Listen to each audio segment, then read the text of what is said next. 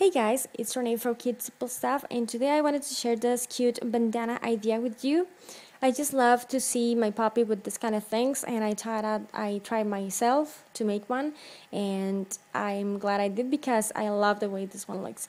So to start with, I just used a piece of old denim piece of fabric, and I went ahead and flipped it upside down, and then I went ahead and used another piece of bandana that I had just so it could be like kind of a pattern to me, so I could just cut straight lines and everything. And then after, I just went ahead with my pattern scissors. I used zigzag scissors just to add some sort of detail to the bandana, because I measured my bandana to my dog, and it was kind of too small. He needed more space for breathing and stuff. Added a piece of fabric to it. I grabbed an older piece of old bandana that I had, and I chose this one because it has a cowboyish pattern to it that went really well with my denim pattern. So I just cut a bunch of stripes.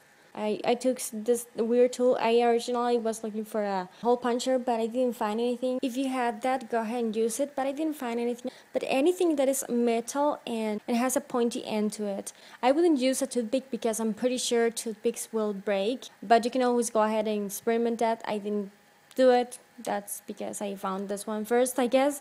But anyways, I just went ahead and punched two of the extremes or the sizes of my bandana, and I went ahead and put those stripes through the holes of my denim bandana, so it would act sort of a necklace for my doggy, so I wouldn't have to move it, arrange it every time and stuff like that. And since I didn't want my bandana to be moving at all, I made 2 knots at the end of each piece of stripe of my new fabric.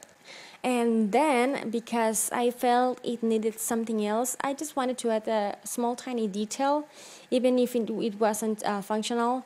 I wanted to add a pocket to my bandana. So I went ahead and cut a piece of fabric, the same fabric that I used, the denim fabric, but this time I went and flipped it so the lighter fabric would be on the top and the darker would be on the bottom, so it would be like a visible pocket instead of just having the same color denim all over the place, if that makes any sense.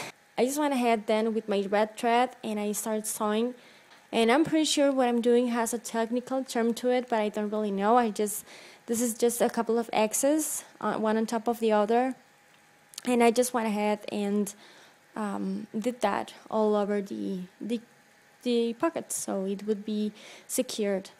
Once I finished, I thought of adding some extra coloring to it, and I just chose threads of the color yellow, green, blue, and the one that I was using already, red.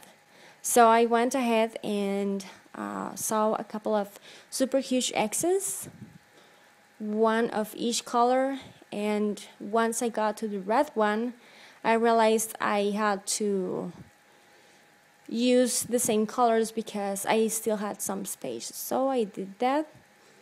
And if you notice, my pocket doesn't really open because my puppy doesn't really need to put anything inside of his pocket, but if you want to make it functional, you can always do this part before you add your pocket to your bandana.